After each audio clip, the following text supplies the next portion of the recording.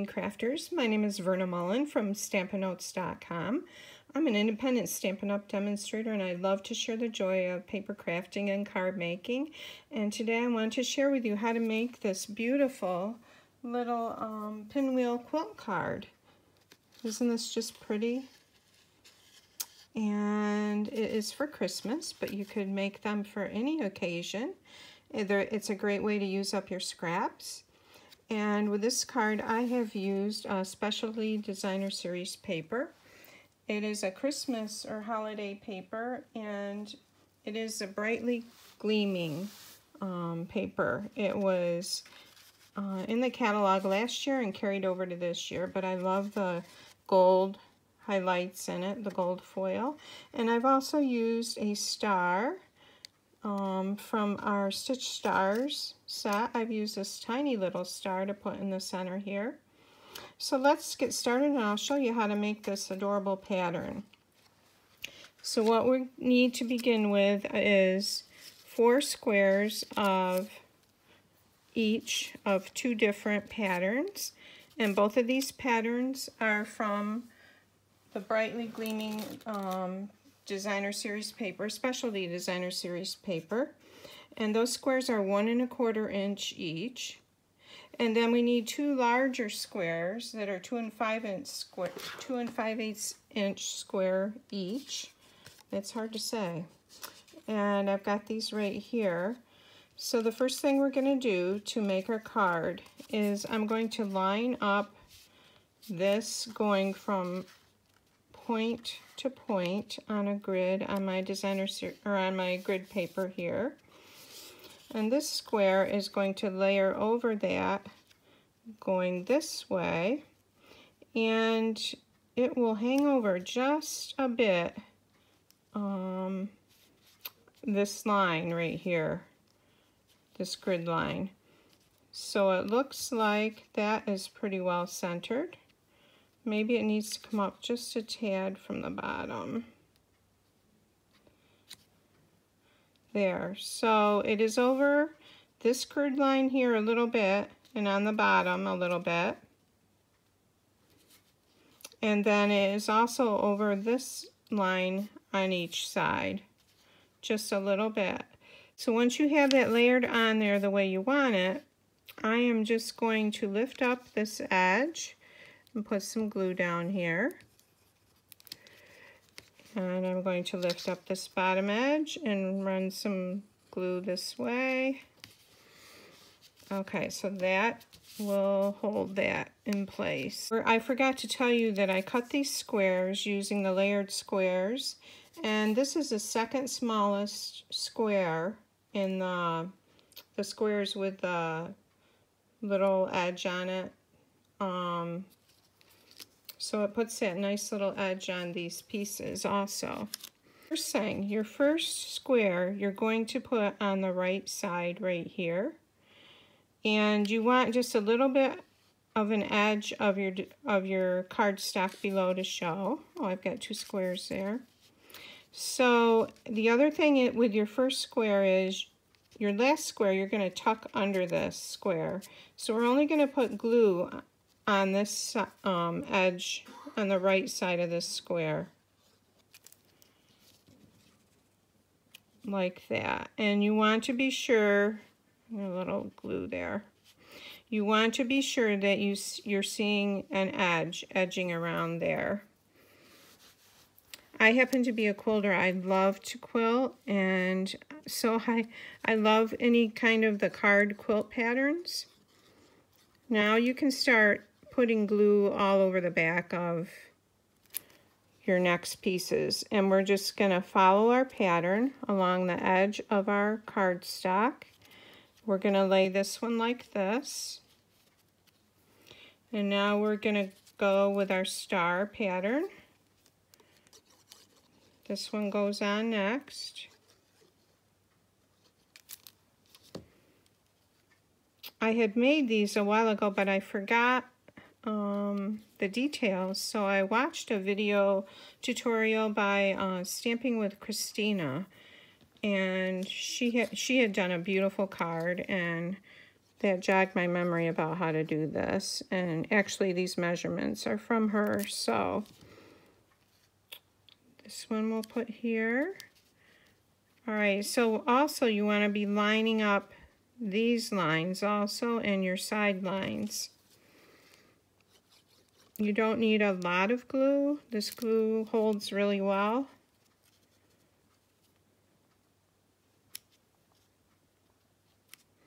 And so we want this to be lining up with that there.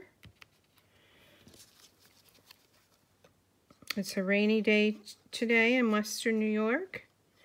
We actually have had a drought this summer, so our ground is really dry.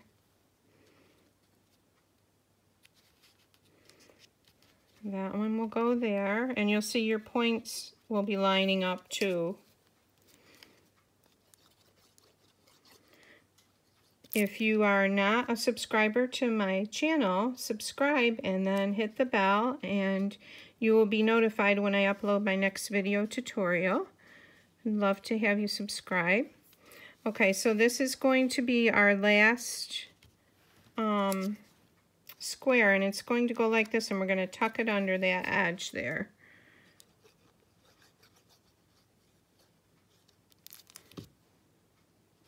So I'll bring this in like this.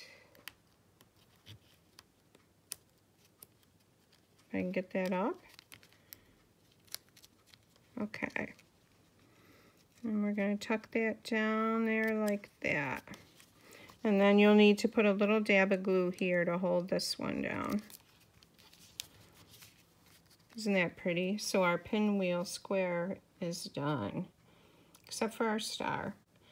I cut this star out of gold foil, and what I did was I laid it on our piece of our adhesive paper. And this is the adhesive paper, and you'll see there's a line here where you tear this piece off. And there's a sticky side. So you will lay your, you tear that off and lay that sticky side onto your piece of foil or paper, whatever you're going to be using to cut out your shape. And then you cut it out, and then that leaves a sticky backing, an adhesive backing on the back of it. And we just have to pull this up.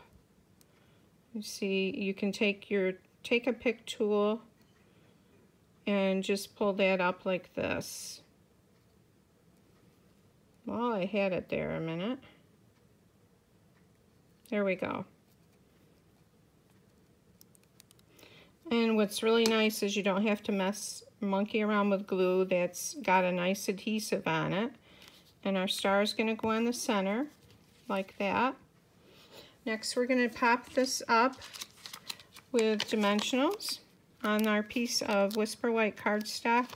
The Whisper White cardstock is 5 1/4 by 4, and if all of my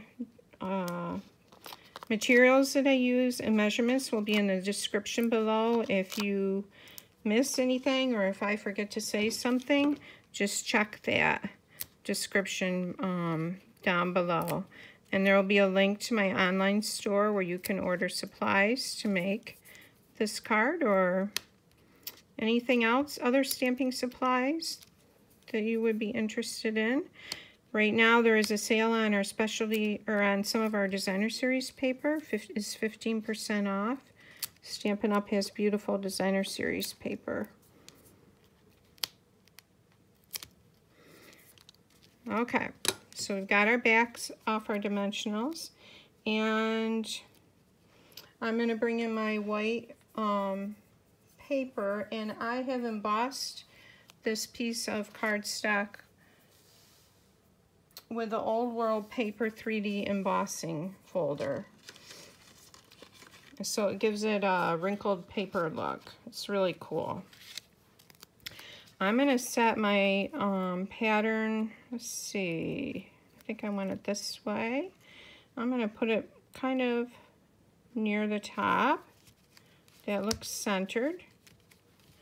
Now, on this card, I had used this very vanilla ribbon with a gold trim, and I'm almost out of it. I don't have enough to make a bow, so I really love that look.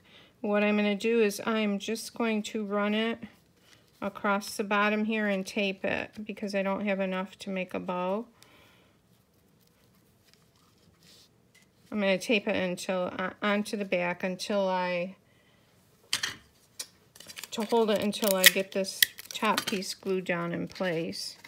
So you just come in, fold your ends over, and slide that under there a bit.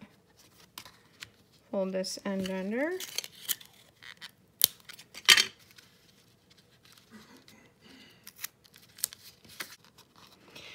And I've used the Lovely Labels Pick-a-Punch, and I'm going to use this one right here.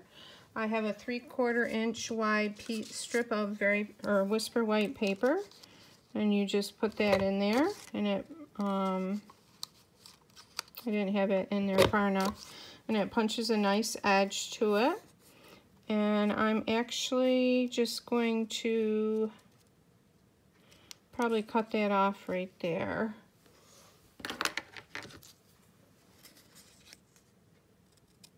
Just want to make sure it's nice and straight. And I'm going to stamp this with a greeting from Itty Bitty Christmas. And I'm going to use Pretty Peacock, which is the color of our cardstock base. And this is the Itty Bitty Christmas set. This is a wonderful set. It has all kinds of great holiday or Christmas greetings. Okay, and I chose Celebrate the Season. I'm going to bring this in and stamp it on our on our little tag. I'm going to pop this on with dimensionals also.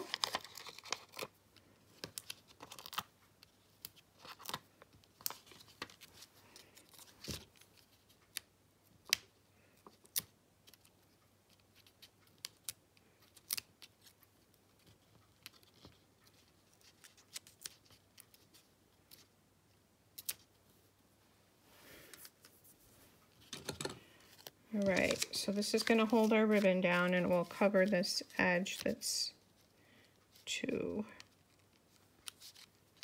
there. That's pretty. Even without the bow, it's pretty.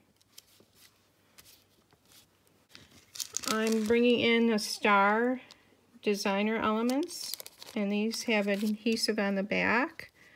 And I'm going to put a star right here. And you could probably put more around. Okay, I'm turning this over, and I'm going to bring in our foam adhesive strips. Just a little easier to use right now than the dimensionals.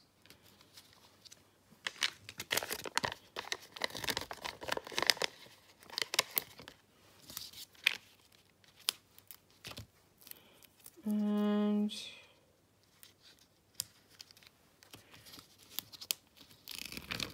layer them on here like this, and that will pop that card front up.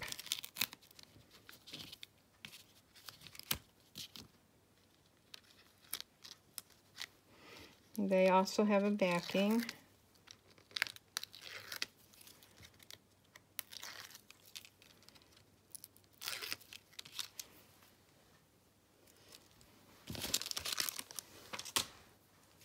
And I'm going to put a dimensional up there because we didn't go all the way to the end there. Alright, and this is our card base. So our card is done. Isn't that beautiful? Thanks for stopping by, and I hope you have a great day. Take care.